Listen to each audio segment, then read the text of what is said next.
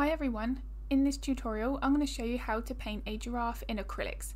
Now for this painting my main aim was to really see how much realism I could get on a painting of this size.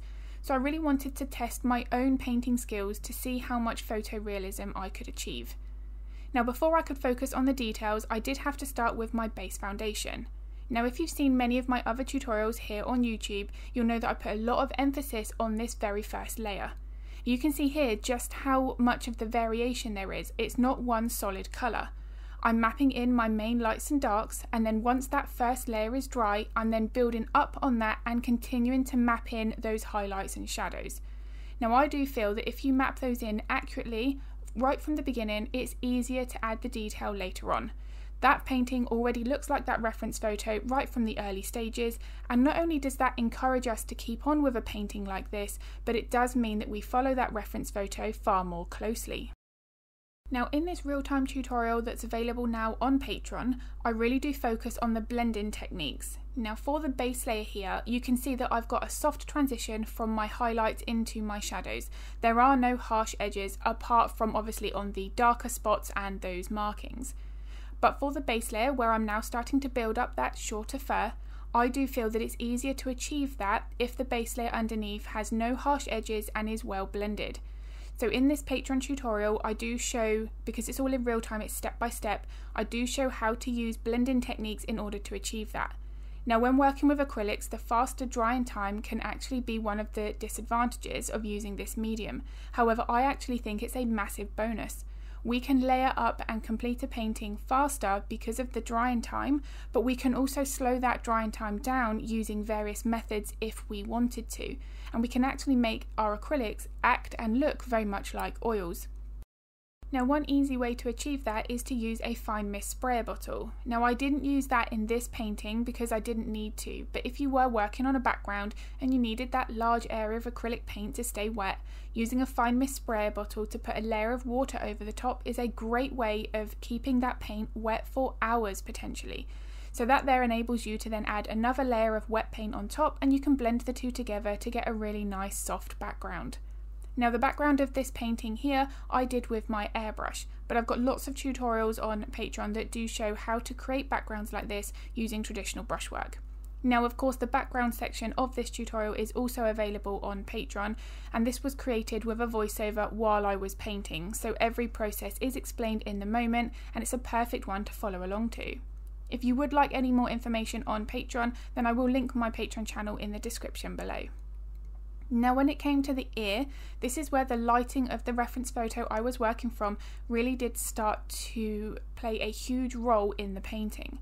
There was a beautiful light source here, so I really did want to capture not only where the highlights and shadows were, but how bright the highlights were and how dark the shadows were. This is going to help to bring more contrast to my painting. Now contrast is something that I speak about in all tutorials, not just here on YouTube, but thoroughly in depth on Patreon. The use of contrast, the lights and the darks, is what makes a painting look three-dimensional. The colour of this giraffe, it can vary. It doesn't have to be these colours that I'm using at the moment. There are many different colours depending on the time of day, that light source, is it an overcast day, bright sunshine, and so on. That will affect the colours on the coat. But in terms of the contrast, the values, that there is what brings that shape to the animal. So therefore it's important to capture that in our painting. Now as you can see here, I'm building up my layers in many stages. It's a gradual process. I don't jump into my brightest highlights straight from that first base layer. Now the brushes that I'm using here are changing. I'm using a mixture of round brushes and liner brushes to achieve a difference in texture. As I start to build up my layers, I'm working from my slightly larger round brushes, sometimes the occasional filbert, and then when I start working on my intricate details, I'll switch to smaller rounds and then those liners. Now that enables me to get a range of brush strokes so that my painting doesn't look the same. I don't want my base layer to have the same feel as those final details. So by using different brushes, but then using those brushes in the correct way, so applying the right amount of pressure, how we hold that brush, how we move the brush, all of those things are going to create a range of brush strokes, which again helps to bring more realism to the piece. And to summarise the contrast, the ears here, where I've got both of them painted in, are showing this perfectly. The ear on the right is significantly darker than the one on the left, but both highlights on tops of the ears are very bright. This is helping with that unique light source of the reference photo. Now for the mane here, this is one of those areas where it adds so much texture, not physical texture, all of this is smooth if you were to run your fingers across the surface, but because I'm using different brushes in a different way, making sure to use the right brush technique, this mane looks like it's sort of coming out of the painting because of the way that I'm curving my brush, the way that I'm tapering off the pressure to get those nice fine lines. The way that I'm using this brush for that can be applied for painting horse manes. It can be transferred to many other situations. Now when it came to the markings on the face, it's very easy to get carried away and just start to put in random polka dots. But look at how each of these spots is a different shape and they're various sizes. Now I did find when painting the markings that it was important to make sure that the curve, if it was over a cheekbone or an important structure like the jaw, the eye socket, that any of those markings were curved accurately. I don't want to square off any of my edges because I could potentially make the face look more two-dimensional and not rounded. The best way that I like to picture this when I'm painting is try to imagine that you're sculpting that so it would be a three-dimensional surface rather than a flat canvas, because that's what we're trying to give the impression in our paintings, and that's through the way that these markings are placed, the size, the shape, and then obviously now where I come back in with my details and I'm adding in my highlights. Now the highlights and shadows are also not random, they follow the underlying bone and muscular structure. So for instance, the highlights on top of the eye above that eye socket, they are really bright because the eye socket is rounded and almost like that bulged out appearance, so therefore that's going to catch more of the light than the area underneath the eye. So these highlights and shadows I really do want to be paying very, very close attention to. Now the area on the side of the face that I was just working on here, where I'm adding now another layer of highlights, this is not actually overly bright. Because of the way that the giraffe has his head turned, the light source is not able to reach this side of the face. So although I'm adding more lighter layers here, I will always go back in with a glaze and darken and adjust the colour. Now I do have a video here on YouTube and it's all talking about how I use glazes, what a glaze is, so if that's of interest I'll link that in the description below. But basically for me, a glaze is the use of a thin layer. I just use water to thin my paints down to create that glaze rather than using a glazing medium. And then I put that over the top of my detailed layer. You do want to make sure that that layer is completely dry, but then I apply the glaze on top and that will tint the colour of those details. So what that means is I don't have to worry about mixing the exact colour at each layer. I can focus purely on my values, my lights and my darks, build up the depth that way, and then adjust the colour with the use of glazes. But all of that is explained in that tutorial that I have here on YouTube, and I've got numerous paintings where I'm showing different glazes for different sorts of effects. So as I've said, that is all linked in the description below. Now when it came to working on the rest of the face here, the one thing that's been very important is I've shortened my brush strokes. Now the use of brush technique is something that is very important with any painting, and it will adjust what that painting looks like when finished. Now with giraffes, obviously the fur texture on the face is very short, so in some cases we just need to do little dots or little brush strokes that are barely even a couple of millimeters long. If we make our brush strokes too long to just feel like we're making use of that brush, we can end up then making the giraffe look fluffy. Now that might be cute, but it may not be accurate. So I do need to be making sure that the brush technique here, as well as the glazes, the building of the layers and so on, is something that is also really focused on. I want to be making sure that the brush strokes here are replicating that correct fur texture.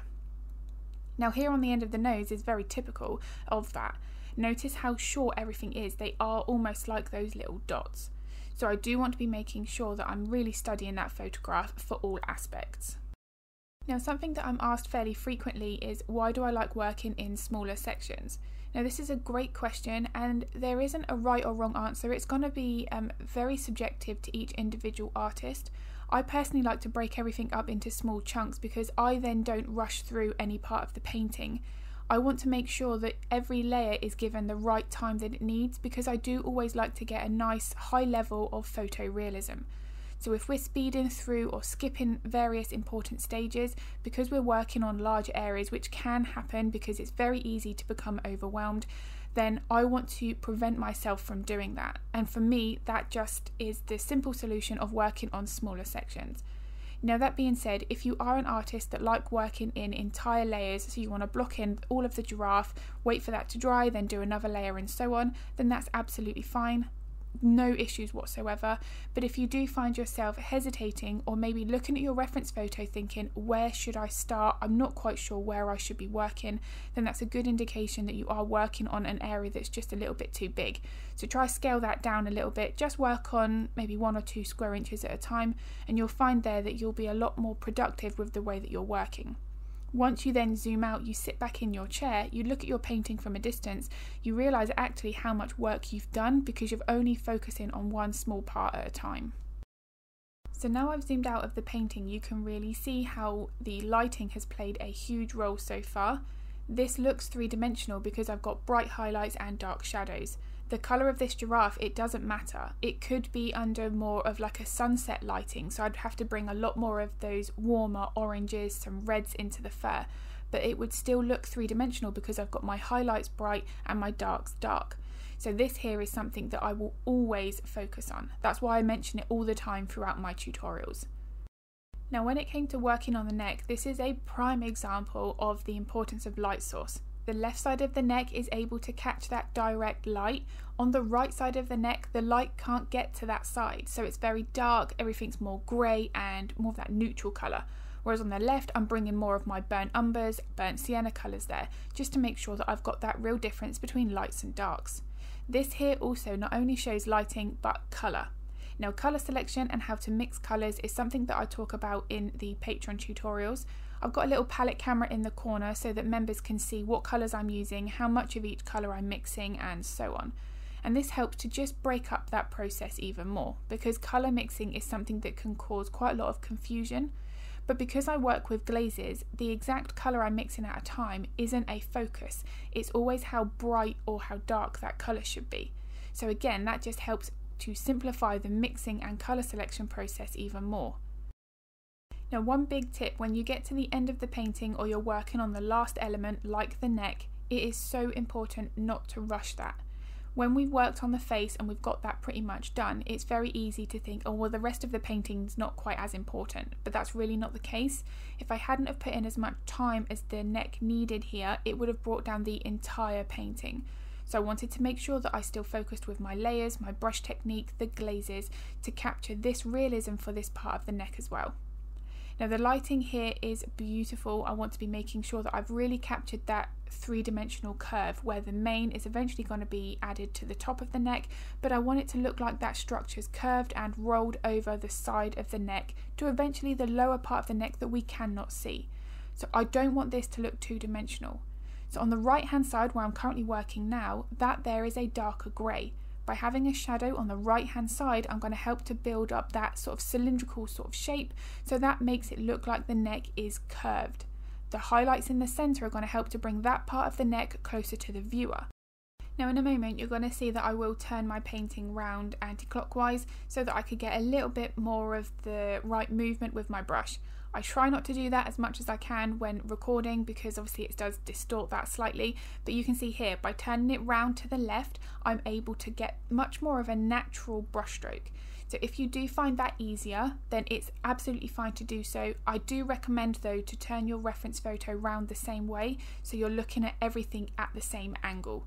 It can be really difficult to judge where you should be moving your brush if your painting's over to the side but your reference photo is upright. So just make sure that you rotate everything in the same way.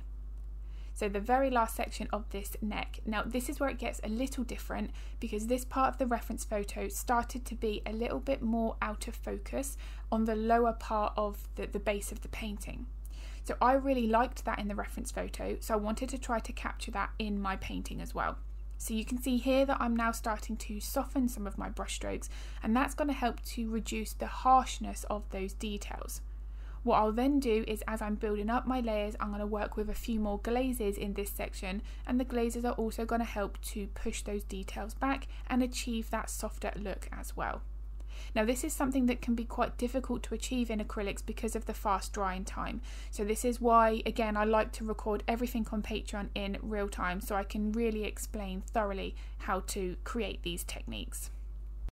Now there is also a fine balance between how much blending should be done. So what I don't want to do is overblend, and this can happen very easily with acrylics. So we start to add water or use those blending brushes, and then we soften those edges of the brush strokes far too much.